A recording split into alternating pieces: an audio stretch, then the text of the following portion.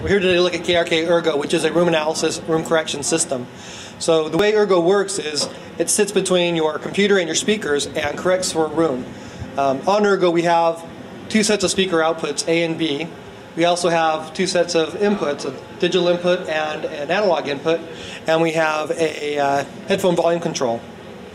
So the way ERGO works is you plug it in via FireWire, and the FireWire is so that ERGO can communicate with its test and measurement software.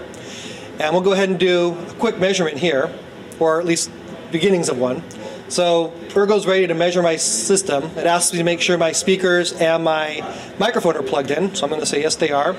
It asks me if I'm using ERGO in subwoofer mode. Subwoofer mode is we can plug subwoofers directly into ERGO instead of a second pair of speakers, and ERGO will handle a digital crossover and the subwoofer issues.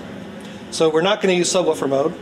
It says both buttons are off. We have to choose an A or a B correction. So we'll correct for my A speakers, which are my KRK exposés. A is selected. Let's press enter. We'll overwrite my existing A measurement. Let's go ahead and overwrite that. Calibrate button's currently off, so I need to tell ERGO it's going to go into calibrate mode, so I just reach behind and push my calibrate button. Calibrate button is on, press enter to continue. The volume's too low, so it's all the way down here, so ERGO's saying I won't be able to listen to my speakers. So I'm going to keep raising it up. Nope, volume too high. Volume okay. Press enter to continue. Place microphone in the focus position. The focus position is our mix position. So that's about where my head's going to go when we do the mixing. So microphone's in the mix position. Press enter to continue. That sound you're hearing is called a multitone. It's a bunch of distinct frequencies all played together. Sounds like a big church organ. The reason we use multitones is because what we're trying to do is excite the room into its badness. So as we turn up these multitones, you'll start to hear the room vibrate a little bit.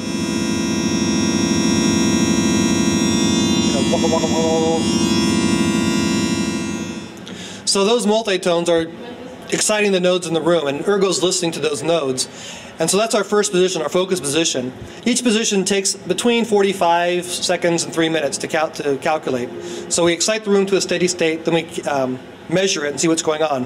When we finish that measurement, the next thing we're going to do is take our room position 1 measurement. So for room position 1, we're going to take this microphone, point it anywhere in the room, as long as it's random. So we're going to take another 3 to 5 measurements, pointing in here, pointing up towards the corners of the room, pointing over there. We want each measurement to be about 3 feet or 1 meter apart. So as we get more and more measurements, our room knowledge, or what we know about the room, increases. So when we have room knowledge greater than 90%, we now know that ERGO is ready to calculate its filters and to do its correction. Now ERGO will process a filter that has 1,024 points of equalization. So we can correct really minute details in the room as we detect them. So I'm going to go ahead and cancel this, and we're going to go ahead and get ERGO back up. So we've done our calibration, moved the microphone 4 or 5 times, have our room knowledge over 90%, ERGO calculates its filter, and then it starts using it.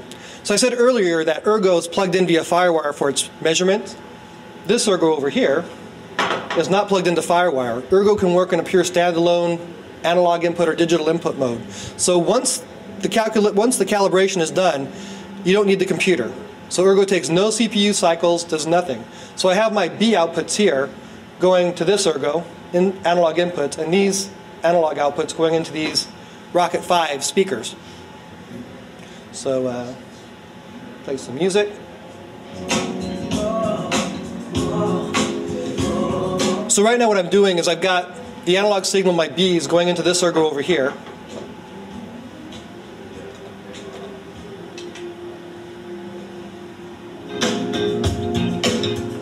Into these RP5s.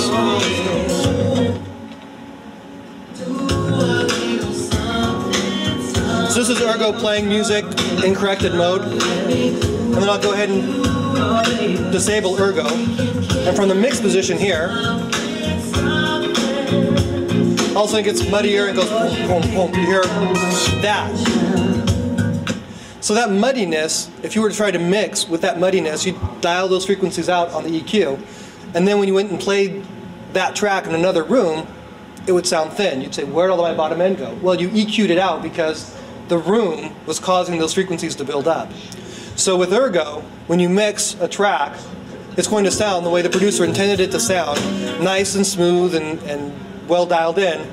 Without ERGO, you're going to put in or take out things that really you don't want to be doing. So in addition, as I said, in addition to ERGO being a room correction analysis system, it's also a speaker switcher. So my B's are my little rockets. My A's are my exposés. It's also a headphone amplifier. You can hear the headphones down there. Very loud headphone amplifier. Each of the FireWire streams, if you're using ERGO as a recording device, each of the FireWire streams each of the outputs is a separate FireWire stream. Separate ASIO stream, you have your A stream, your B stream, and your headphones, all separate. It's also a 4-input device, so digital input or analog input. ERGO retails for $599. We'll be shipping in April.